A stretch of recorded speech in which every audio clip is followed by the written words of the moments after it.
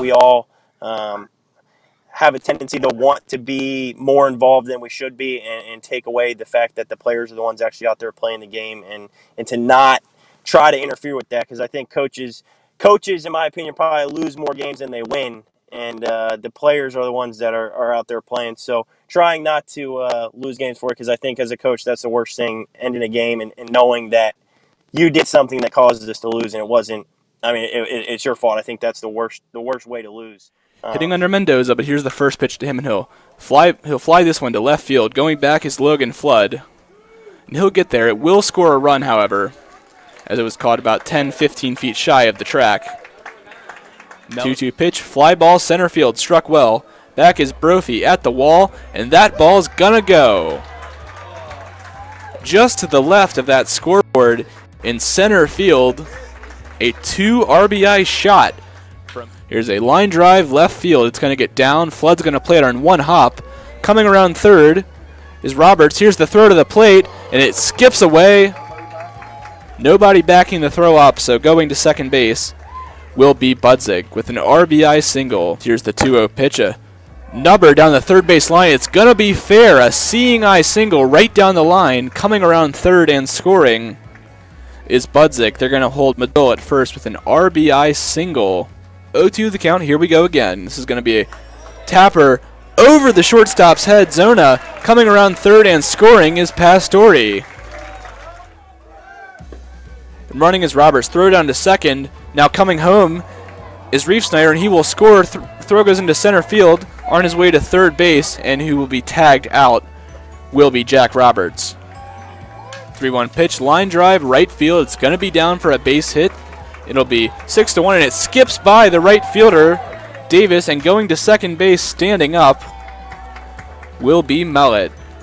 Man on second, 2 men out. Now Budzik lines this one left field. It's going to get over the head of Flood and off the wall. Scoring is Mellett. Budzik into second, standing. Peter on second. Now here's the batter, Nick Zona, and it gets by the catcher Adams, and a run will score. And a hit batter. Oh boy, that one you could hear from up here. It was somewhere on the upper back. 3-1 pitch going to get away all the way to the backstop. So it'll be ball 4, all runners advance. 3-1 count, going to be taken in the dirt, ball 4. So that'll force in another run. It's 12-1 now. 15-3, Rebels lead the Cardinals in Front Royal. 3-2 pitch, fly ball, right field.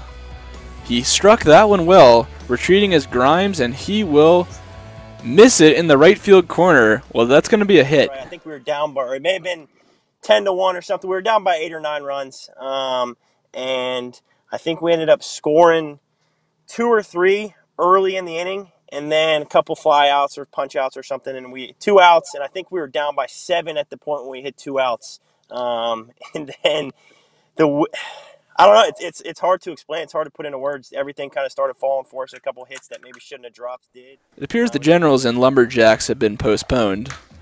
Now here's a fly ball left center field by Czech. At the wall, it will hit it on one bounce. So Czech slides head first into second. He's safe. So nowhere to put him. 3-1 pitch high and inside, ball 4, and it's 12-4. Payoff pitch is going to be taken, ball 4. And they played 4 runs this inning, but they still trail 12-5. 2-2 pitch, fly ball, right center field. Is it going to find the gap? Yes, it will. It'll go all the way to the wall. 1 run is in, 2 runs are in. They've committed 2 errors. 2-1, fly ball, right field.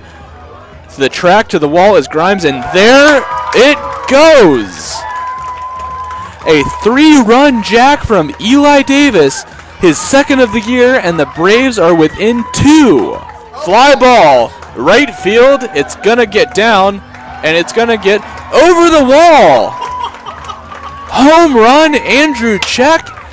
12-11 our score. 2-0 the count. Oh my God! Line drive, center field, to the track, to the wall. It is gone! Tie game! Can you believe this?